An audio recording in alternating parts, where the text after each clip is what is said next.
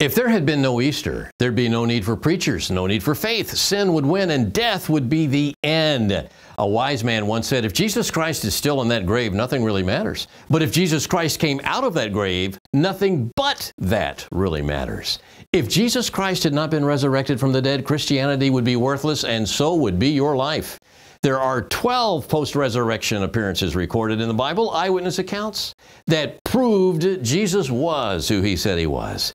If you've never accepted Christ and you feel a stirring in your heart, that can be strong evidence that God is working in your heart, for only God can save you. No preacher, no person, no magic words, not even you can save you. Accept Jesus as your Lord and Savior for eternal life in heaven instead of hell. Wow.